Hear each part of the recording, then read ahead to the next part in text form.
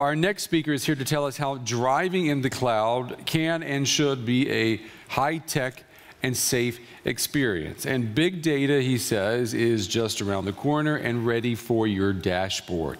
Please help me introduce Continental Automotive's Vice President of Interior Electronics Solutions, Mr. Ralf Lenninger.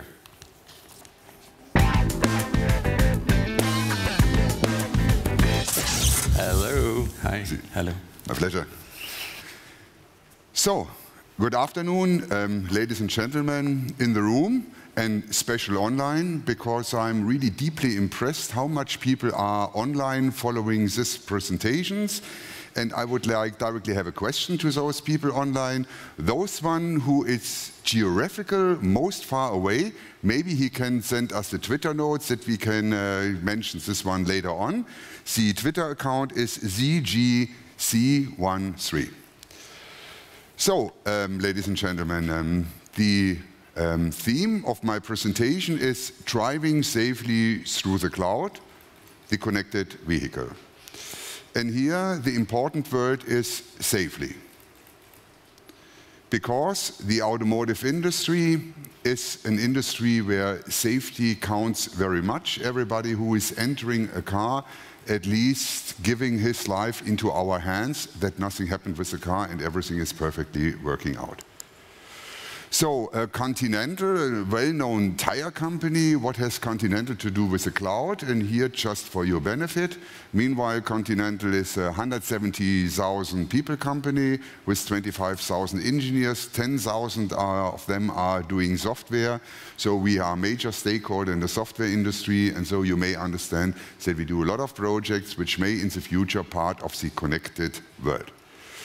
So to understand us a little more better, and how we would like to bring our company into the future, this slide is showing how and in which areas we are doing the product for the automotive industry.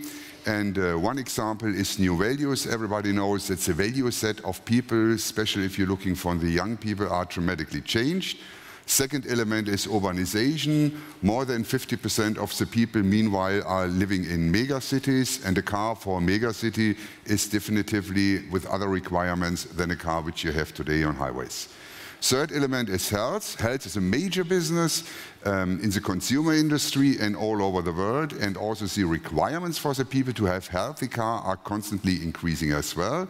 Demographic change, an important issue, keeping in mind in Europe, a typical new car buyer is in the age of 51.3 years and with an increasing tendency on that. The fifth one, and this is what is bringing us here to the CeBIT, to you, ladies and gentlemen, is a digital world. And this kind of trend, digital world, generation Web 2.0, the Internet of everything and always on, is the bridge which is bringing the automotive industry here to the digital IT world.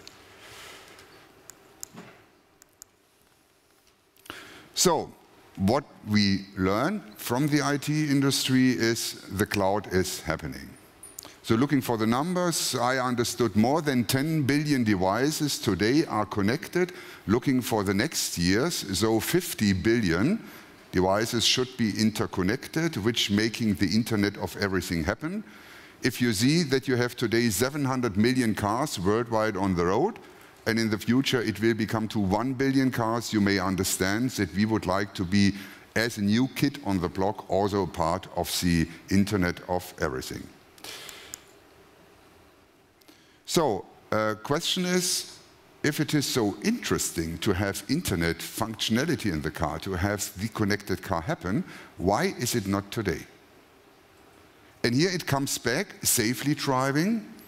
If you see today's HMI interaction, that means you need your fingers, you need your eyes in order to surf into the internet. Unfortunately, you need the same fingers and hands and your eyes to drive safely. You see the contradiction. And also, we have meanwhile equipped 24 million cars with our connectivity technology. We need really, unfortunately, to state that even more cars are connected. And this is unfortunately that the people, or a lot of people, surely not you here in the room or online, are using the smartphone while driving, doing texting or doing surfing or things like that. Here you see that it really becomes to a problem. Here to share some data, 30% of the accidents in US are root caused by driver distraction. And driver distraction is a major portion, is using your smartphone while driving. It's 30%. And just to give you also a feeling on that, if you drive with a speed of 100 kilometers per hour, every second you do 28 meters. And if you look for your smartphones, this represents 3 to 4 seconds. If you take the 4 seconds, if you use your smartphone, that means you do a 100-meter blind flight. And a 100-meter blind flight, this has definitively something to do with the accidents I mentioned before. If you look for the statistic in Germany, on the upper down line, you see how the deathly injured person have come down in Germany to a level of 3,900, which is absolutely fantastic and great. But if you are looking for the overall number of traffic accidents, this is at least not coming down. And if you do a Pareto, why still this number of accidents happen? Of course, we have more cars on the street on one hand, but if you see what are the root cause for that, and you see 90% at least of these accidents happening are root caused by the human beings, 90%. And here we think to make the cloud happen in the car, to use internet functionality, we need to solve this obstacle, this usability, safe usability in internet of the car. So, what is the overall problem? If you see how a driver is driving in a car, you have at least two extreme positions, safety critical situations. The one is, if the driver is underwhelmed, this is monotony, this is tiredness, at least sleep or microsleep. On the other extreme, you have situations that he is maybe overwhelmed, and that is, for example, use of a smartphone on a car. The most safe situation of the driver if he stays in the middle, and we call the middle the flow. And that means that we need to do counter activity. So if he is tired, if he starts to sleep, we need to bring him with kind of wake-up functionality back to track. On the other side, if he is overwhelmed, too busy in the car, we need to slow down the kind of systems that he have enough passion to look just to the street, having the eyes on the street and the hand on the wheel. And this is what we called optimal flow, and that is the target what we are doing, keep him in the flow. And remember, if we can keep him in the flow, then if he is in the flow, then a safe use of internet content is possible. So how we are doing like that, the driver distraction reduction, and here the technical setup is to react with the car appropriate to the driver state. You need to know in a closed loop system what is the driver state. And in order to have the driver state, the technology is at least to monitor the face of the driver and his eyes. And based on that, you can do analysis if he is in the flow or if he is not in the flow. If the second you need is reaction systems, which is brake systems, automatic brake systems, lane departure warning, ACC systems. And the third is then an interaction from the driver to the car, vice versa. That means the car needs to tell him how critical the situation is which is coming along. So let's do some examples. Use case is the driver's eyes are not on the road. And in front you see a possible collision target, which is the car on the right side of the slide. So number one is, yes, the navigation system is analyzing street is going straight, but however, there is maybe some collision risk, and then you can start a kind of warning cascade. So telling the driver very carefully, very smoothly, you are looking to the street, your eyes are not in the street, but be careful, something is coming up, and may better you look to the street. If he is not doing so, step number two in the information cascade is coming along, saying now be a little more careful, just put your eyes to the street, look along, and be careful because something has happened. And what we are doing is a kind of animation in the car that he really gets his eyes, guided eyes, back to the street. Point number three, now it's becoming really critical. So collision is really not so far away. We start a kind of warning procedure and a warning cascade on that, and really red lights on the complete front is really coming up. And if you come number 4, that means the collision is really coming along and the risk is really high, then we directly activate the safety systems of the car, like automatic braking or lane departure warning on that.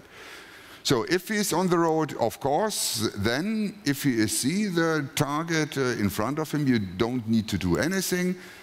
Second step as well, but in the third step, if it really becomes critical, also you have his eyes on the road, maybe you can start a warning process. And point number 4, if you come what we call the last point of brake, and if he's overrunning the last point of brake, then an ultimate warning or an active brake intervention take place. So this is absolutely great and absolutely fantastic, but we need easily to accept maybe not everybody is following this warning. May the people stays in using their smartphone, stays looking back to their kids on the back and really ignoring on that. So, and this is for us a message that we have said we need easily to accept that there will be a risk that the people are not reacting on that. And the question is, what is the solution if it comes like that? And our answer is automated driving. You surely read in the newspaper, this is, I would say, one hype or a mega hype within the complete automotive industry. We put a lot of efforts, a lot of R&D efforts in to make automated driving happen. So what is automated driving? At least automated driving is a system integration that you take a lot of available informations, put them together to a driving strategy, and based on this driving strategy, you are generating the respective behavior of the car. So automated driving will not come up in 2000 or tomorrow in a complete manner. We see a step-by-step approach. So 2016, we see automated driving in a partially automated mode. This is, for example, on low speed on highways, or we have in mind now to go to mass production 2016 for such a system, set in speed between 0 and 30 kilometers, so the car is driving by his own. The next step will be around 2020, which is called highly automated driving. That means the automated function is coming along, and there is a time accepted where the driver is not in the loop, that he is doing something else, but this time needs to be limited to a couple of seconds. And 2025, so we really see the fully automated driving car coming really to the streets on that. So, and now coming back to CeBIT, and now the link is coming along. To make this function automated driving happen, you need to have 3 things and understand 3 things. The first is the driver. So is he sleeping? If he is attention, if he's looking for television, what is the time to bring him back in urgency situation to a responsibility? So we need to understand the driver and have the sensors in place. The second is the system as a car like that. So we need to have the ability to control the system in a very safe manner, because if we leave the responsibility to the car, then the car needs to react properly. And the third and biggest wheel here is information. Here, the background is, if you look for a car, the eyes of the car are called radar systems. And the radar systems have a reach of 200 to 300 meters, not more. And this is very similar if you drive your car and flap down your sun element, and then you see 200-300 meters. And this is not good to drive the car. So we need to learn more what's going on the street behind the 200-300 meter, and this is at least the cloud.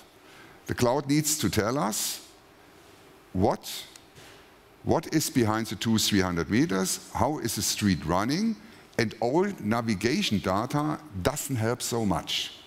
So we need actual real-time data out of the cloud, what is going on the street. And this is a very strong lead and a very strong support we need from the cloud, from the whole IT world, in order to have this kind of data available to make the automated driving happen.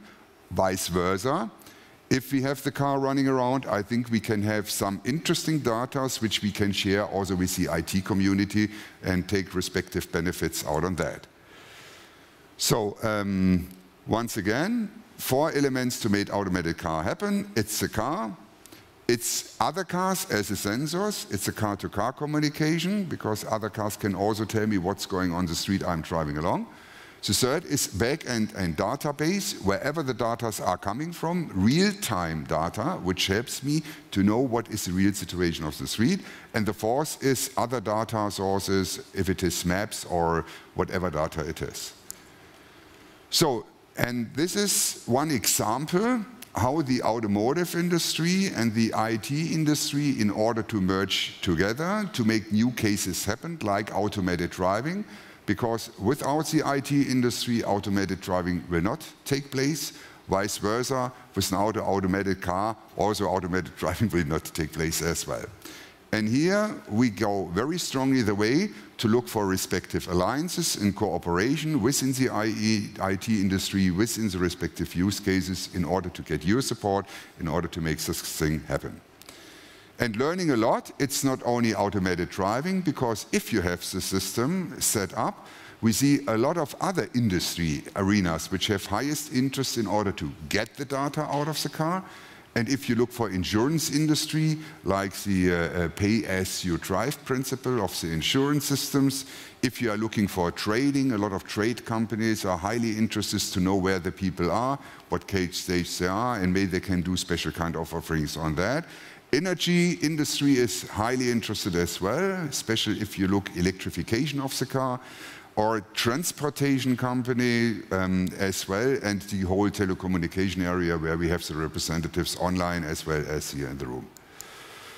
So, gentlemen, this was just a short summary, how we are thinking, what we are looking, why we are looking very strongly to the connected car. On an example of one special use case is the automated driving, and sharing with you also the HMI thing, eyes on the road, hand on the wheel, and internet, and to make a system happen which is allowing using the digital world by safe driving. This is our agenda, and whoever is interested to get in contact with us and has discussions and can contribute to this is more than highly welcome. So, ladies and gentlemen, online in the room, thank you very much for your attention. Hopefully I could give you a short overview of what our thoughts are. Thank you very much.